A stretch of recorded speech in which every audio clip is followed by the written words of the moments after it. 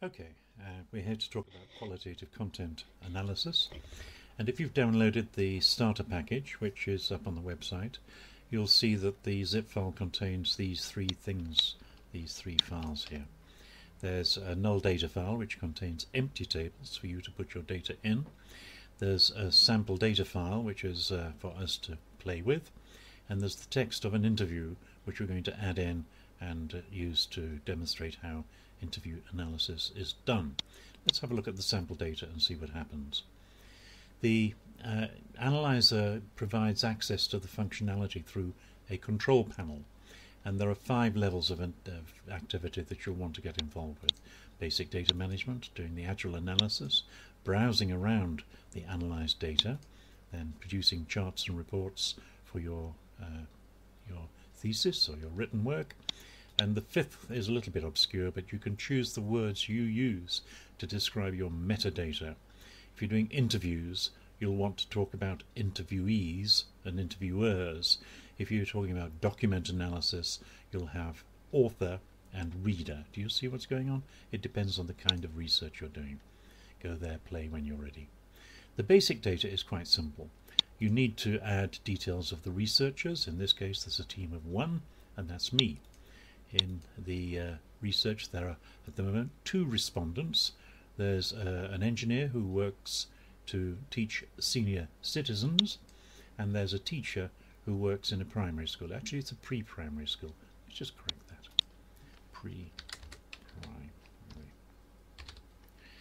Okay, so the 3rd table of basic data represents the categories that we're looking for.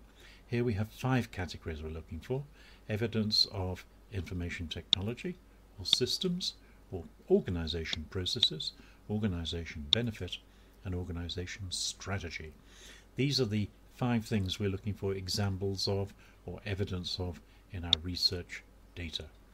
Let's go in and see how the analysis is done.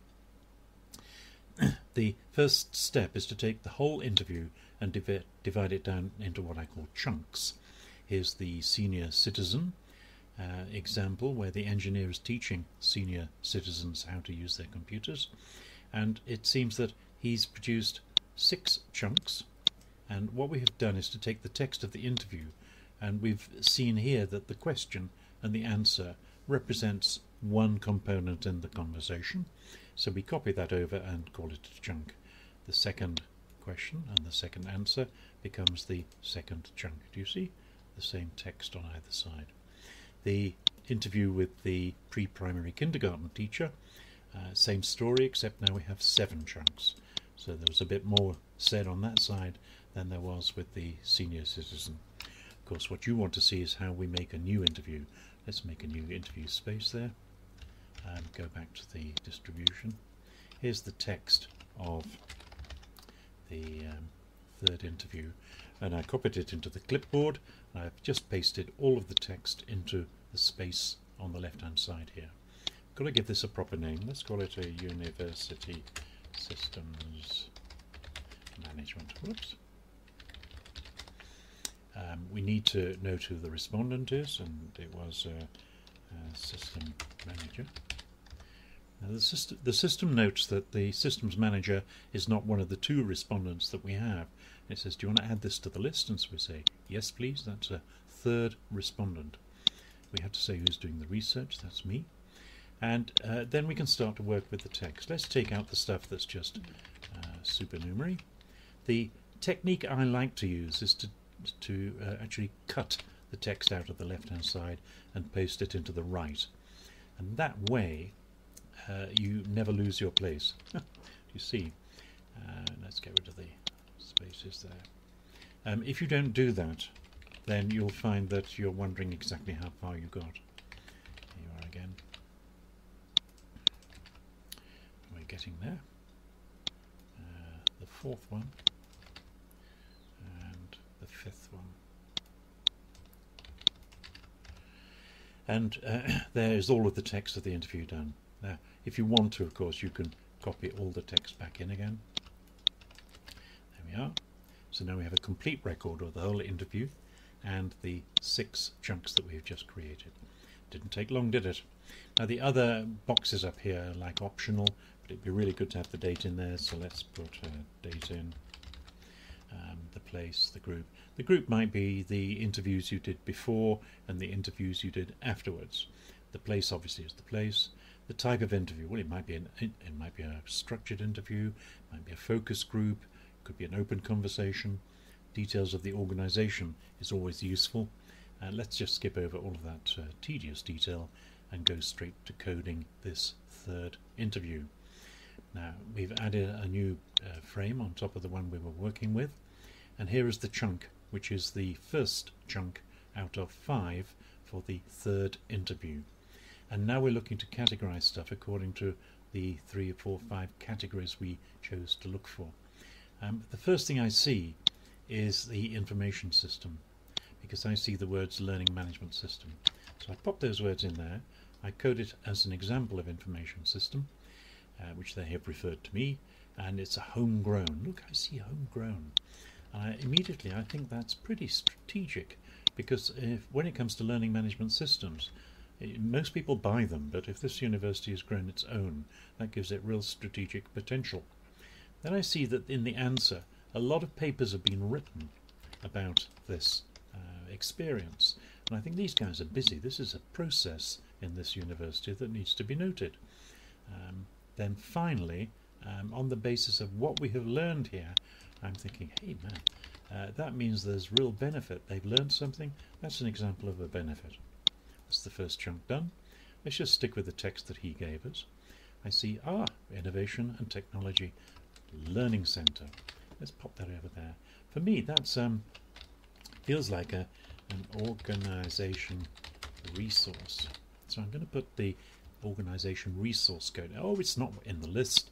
We are invited to add it to the list, and now we have a list of 6 codes to work with, not just 5. So it goes on. Look, last year the focus was on improve the LMS, yet another example of an organisation process. And processes can be administrative, whatever, he says. So there is yet another example of commentary about organisation process. And so it goes on. It's as easy as that. If we then close these guys down and go onto the browsing, now we get some kind of a reward because we can jump about through the data as we want to.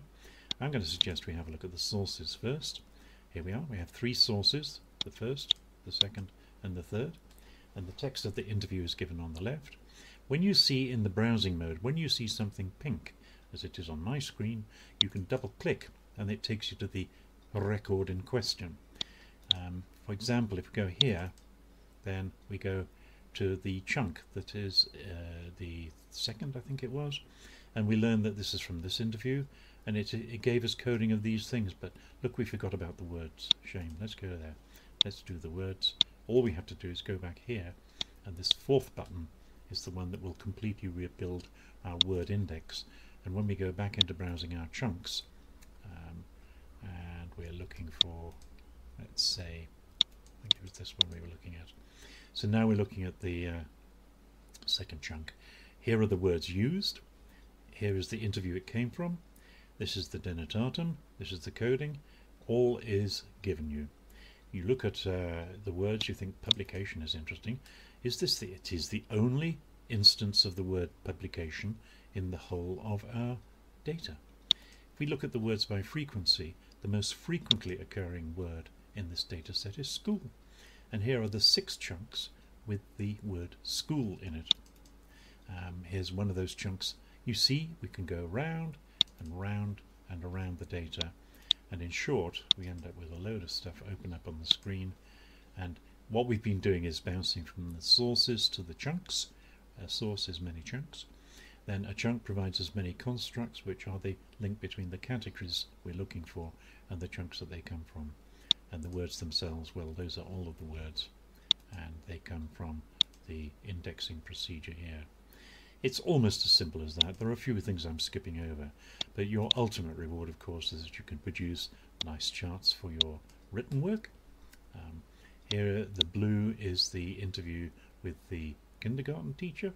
The red is the interview with the senior citizen, and the green is the emerging detail of the interview with the university systems manager. The same data can be provided as a table, which is like that.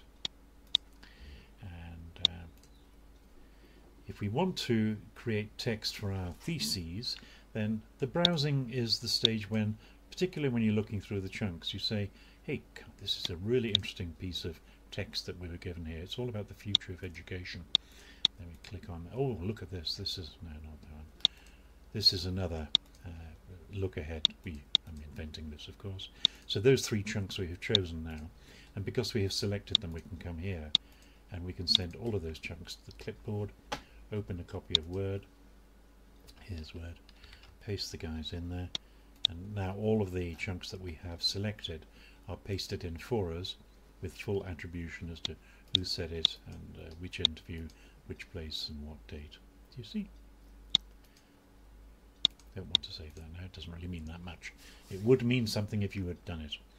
The control panel lets you go straight to the community website if you want to. Perhaps that's where you came from. And we'll just click that and see. This is the Qualinal wikispaces.com welcome. In fact, you can recognise this chart. This chart is of that data we've just been looking at. So this website will keep you up to date, and this is where you can download the stuff if you want to, as you probably already know. Let's leave it at that, shall we? Thank you for listening. I hope it's useful. I hope it's helpful. Keep in touch with us. Tell us how you get on. Okay.